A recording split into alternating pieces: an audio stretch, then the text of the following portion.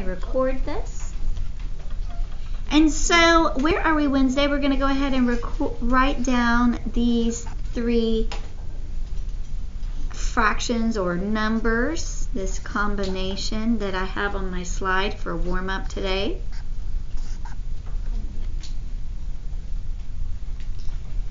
And our slide instructed you to build a number line. So right underneath this piece of information, I'm just going to build a number line. Just like that. So your number line should kind of look like my number line.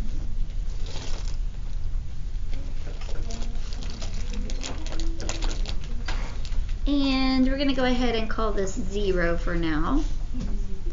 And we're going to partition this off into some equal pieces. So I'm going to call this number 1. I'm going to call this number 2. And I'm going to call this number 3. So there are my three whole numbers.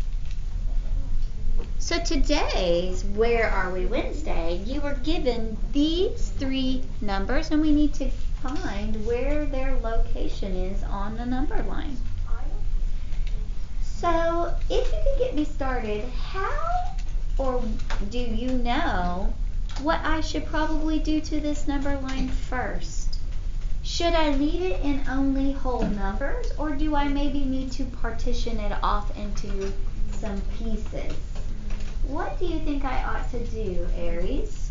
Probably like turn the improper fraction to mixed numbers. Okay, maybe I might want to turn these improper fractions to mixed numbers, but we also know that mixed numbers can be turned into improper fractions. Yeah. But that doesn't really help me with my number line. Do you think I need to do anything to my number line, Preston? You probably want to break the pieces in half because it's... Why would you choose half? Because the denominator is 2 and half. So we're going to cut our whole pieces into 2 equal pieces, and I'm so glad you said that because our denominator represents the number of equal pieces in a whole. And if I know that I have a denominator of 2, Zara, then I know that I need to cut between 0 and the whole number 1. I need to cut this into 2 equal pieces, which means that all of my pieces between my whole numbers need to be cut in half. Now that I've cut that in half, could I go ahead and do some labeling now? So when I see a hash mark between the numbers 0 and 1, what would I want to label that hash mark as, Ethan? Not 0.5. Oh, well, you could, I guess you could use decimals. But if I wanted to turn that decimal into a fraction, what is equivalent to 0.5? 1/2. So I'm going to go ahead and call it 1/2. I'm going to go ahead and put 0.5 here because you were not wrong when you said that. I just was hoping that you give me a fraction name, but decimals and fractions are equivalent. All right. I'm going to go ahead and label this piece right here 1/2 2. All right, so then I come across the number 1. What is another name for the number 1? I mean, we did a lot of this yesterday. What is it, Preston? 2 halves. Oh, 2 halves. And that makes total sense because 2 divided by 2 is what number? 1. Math should make sense, and it does, right? Okay, let's look at the next hash mark. What would I label this? We have 2 options here. We have something we could label it on the bottom and maybe something we could do on the top. What could be that amount, Max? 3 halves. We could call it 3 halves. And yesterday when we were talking about 3 halves, I said, hey, you're never going to want to tell somebody I have 3 halves of something. There's a better name, and what is that better name, Preston? 1 whole, 1 half. 1 1/2.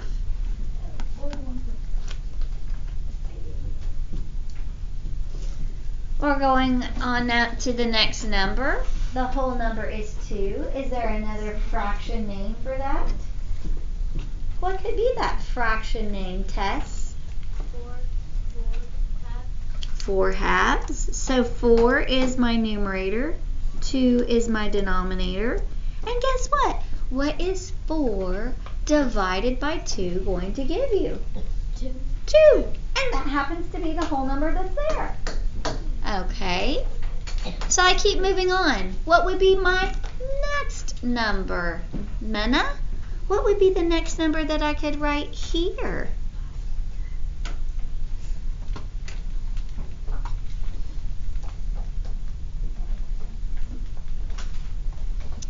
Look and see if you notice any patterns or any trends. What could we put there? Jovi, what could be a number that we put here? Do you notice any patterns? Do you notice any trends? What could be that next number? She says 2 1/2. So I'll go back to Minna and I'll ask, if this is 2 1/2, what could we call this on top?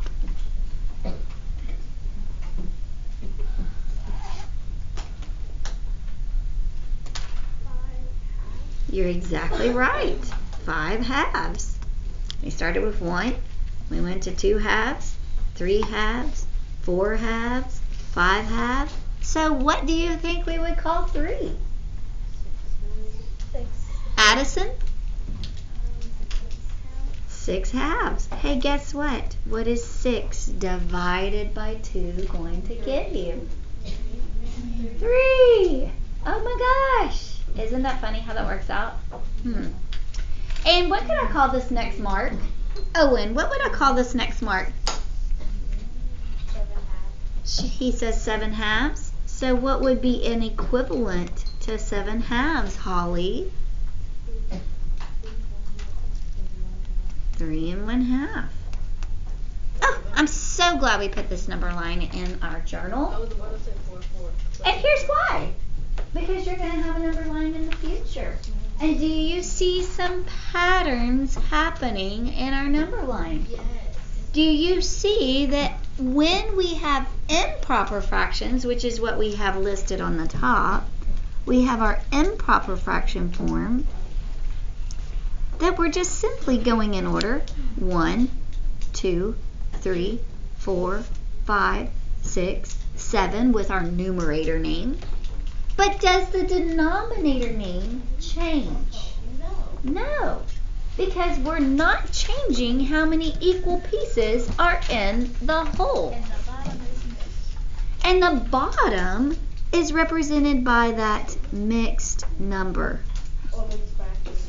or fraction, whatever you want to call it. I call it mixed number. Sometimes I accidentally call it fraction, but I actually think it doesn't matter because it is a mixture of whole numbers and fractions together. So that leads us to our next piece. We're going to put some notes in here. Yesterday, I'm going to skip about 2 lines because I'm going to want to use all my paper. Mixed number. And I'm still recording this because I want people to put this in their notes if they're not with us today.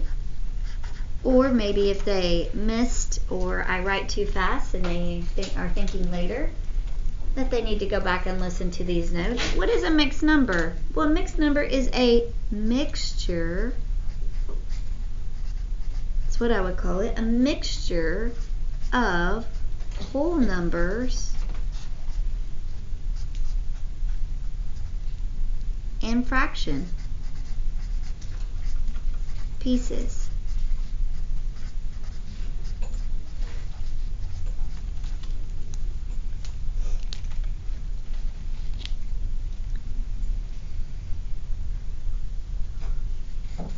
So yesterday, I'm trying to remember where we left off in this classroom.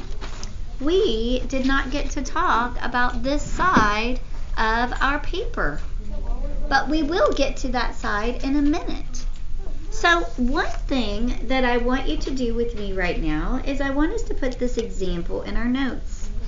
I love examples because if I forget how to do something, then I like to go back and look and see, hey, is there an example that I can look at? So this example that we're going to put in our notes first is the example 1 1/2. That happens to be the first number that we're doing here on our paper. And so if I'm thinking about the mixed number 1 1/2, I know another name for the whole number to be what, Preston? We want it to be, let's start here. What is one name for the number 1? A whole. So we could write that as 2 over 2. We cannot throw the halves away, so we're going to combine it to get an improper name. And what is that improper name? If we have 2 halves plus a half, what is that improper name going to give me? Be? Jenna, 3 halves.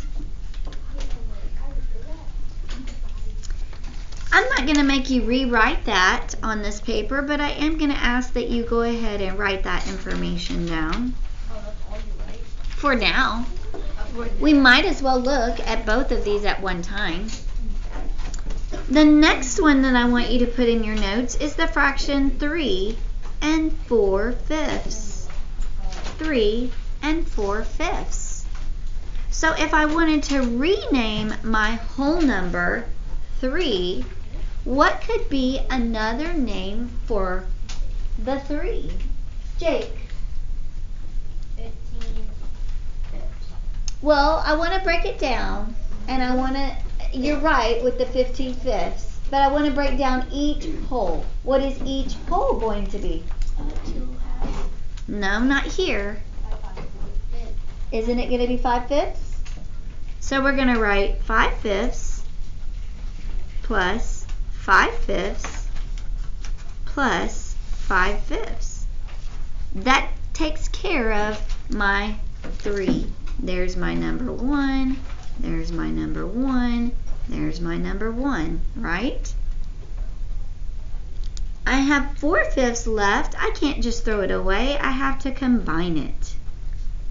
So what is another name for 3 4/5?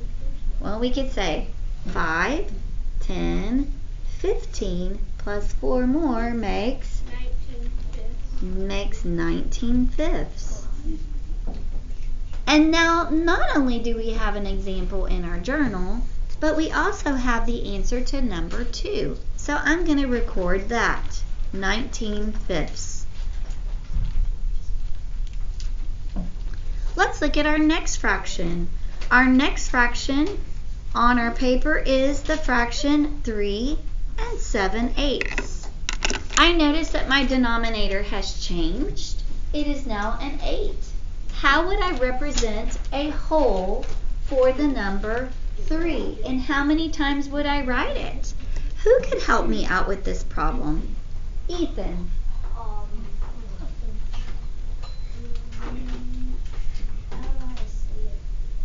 Well, what's going to equal just one whole? 8/8. And I need it not once, not twice, but I needed 3 times to represent the 3. There's 1, there's 2, there's 3. Now what am I going to do with the 7/8? Am I going to throw it away, Josie? Or am I going to put it with the amount? What are we going to do with the 7/8?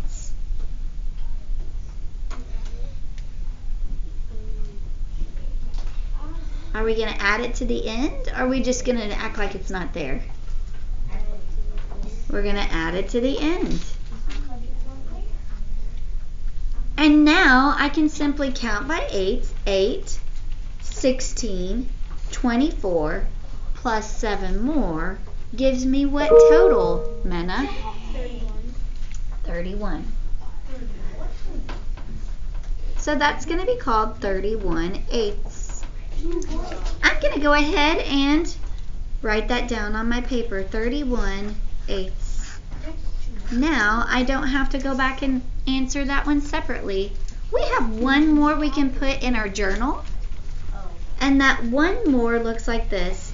1 2/3. 1 2/3. What would be another name for the whole number 1, Ava? What could be another name for the whole number 1? I should say. Look at your denominator. I could say 3/3. 3/3. We could say 3/3. There's my whole number 1. And Holly, what about the 2/3? Are we going to throw it away or put it with it? We're going to put it with the number. So right now, if I have 3 and I add 2 more, I have the new fraction name called 5/3. What questions can I answer for you about that piece? Go back to your answer document and put that on your answer document. Can't see it.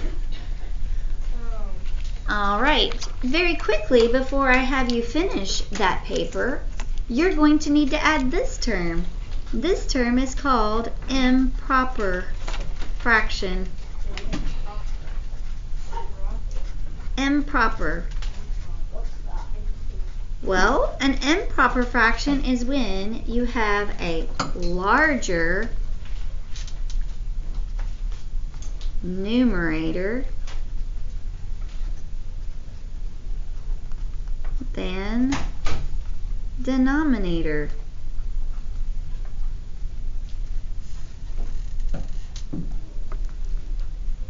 Which is what we have here.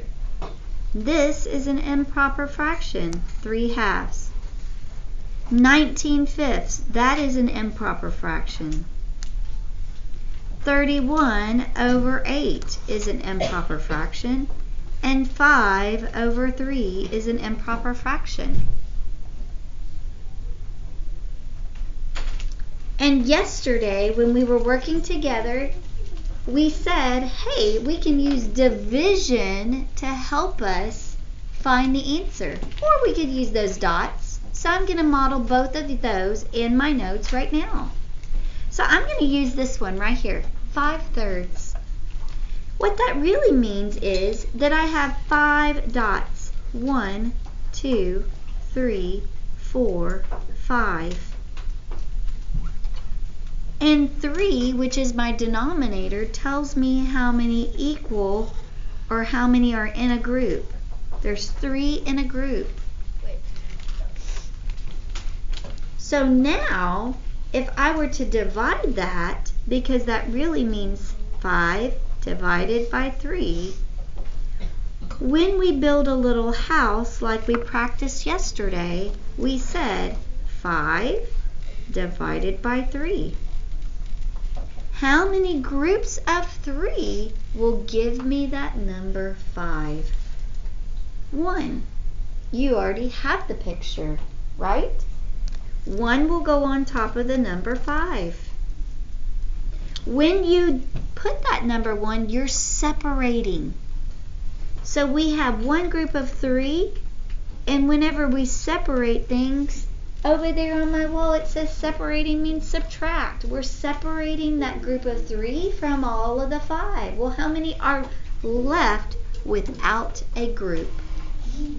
2. And yesterday we discussed that that remainder can be turned into a fraction called 2/3. 2 is your numerator, 3 is your denominator. And that happens to be the same number that we started with here. Okay,